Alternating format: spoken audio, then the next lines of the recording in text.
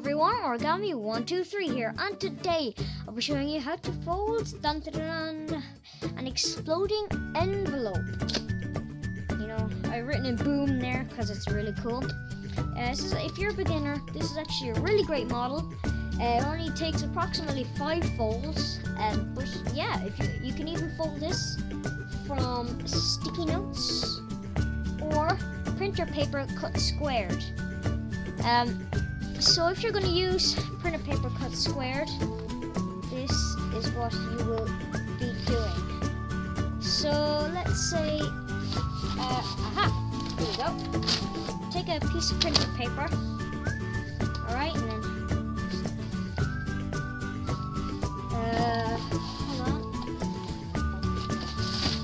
Alright, so take 2 pieces of printer paper, align this edge with this edge.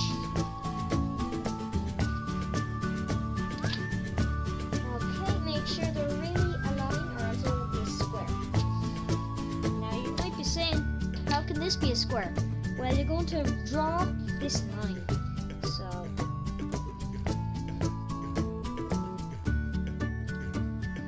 okay, and then you're going to valley fold on this line like this. Valley fold just means fold upside down. So fold backwards, or mountain fold.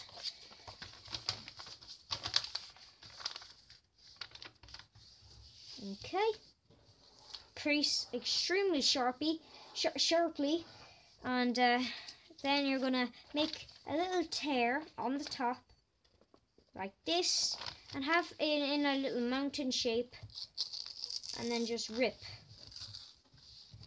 And that's a little origami trick I learned from a fellow YouTuber named Jeremy Schaefer Origami.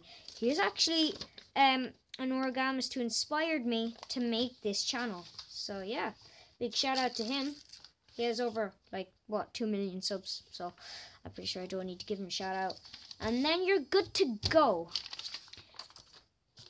Okay, so if you want to make this model, it's really simple. So today I'll be doing just a normal 6-inch colored square sheet of paper. And so first you want to just pyramid fold if you have sticky notes or printer paper cut squared. Pyramid fold, fold in half. Really make precise folds. It doesn't matter if you crease sharply. Well, it does matter if you crease sharply on all edges and all folds, but it matters more when you make precise folds. So then take this flap and fold it just underneath this line. So just like that. So it goes a bit over your fold. Okay, like that. And from the back, it looks something like this. Okay. Now if that isn't aligned correctly, it's okay. It's okay. Alright. Just straighten it out. Okay, then fold this corner to where these 2 creases meet. Okay. Crease sharply, unfold, and fold this corner to where these 2 creases meet. So it's basically just fold this corner to this edge, or to where these 2 edges meet. Alright, then in each side of the envelope, you're going to have a little pocket. Okay, so what you're going to do is take this one and fold it inside this pocket like this. Then just shove it all the way back and flatten. Okay, and the same with this edge. Okay, then fold this top point down just above these 2. I mean, just under these 2, this V shape. So like that. So there's not exactly there, or else you can see some excess. So just fold it down over. Okay, then you're done. Now if you want to make it go like this, all you do is hold this top edge. Make sure you're not holding the edges like that or that, right in the middle. like that. Make sure you're not holding any of these edges. And then hold this and hold it here. And then pull with your right hand or left hand. Like that. So now I'll show you again. If you want to refold it, just fold up, down, left, right. Put this in the pocket and fold down.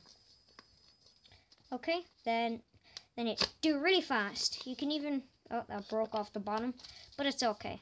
So you don't have to pull too fast. Then you can write boom, or gotcha, or pranked, or surprised, or ha ha ha. It's a really cool model. You can even show your younger brothers and sisters, older brothers and sisters. And once you make it out printer paper, it's going to be ginormous. So you can even send it like to a friend or something as a birthday card saying happy birthday or something. Saying hold here, pull here. And you know, it's actually a really cool thing. I've actually done that once. It's really good. So, I hope you like this. Sorry, it's ripped at the bottom. It just broke off. I'll use this one. Okay, so here are those models done. So, personally, these are one of my favorite models anyways. So I hope you like, comment, and subscribe. And I'll see you all in the next video. Bye!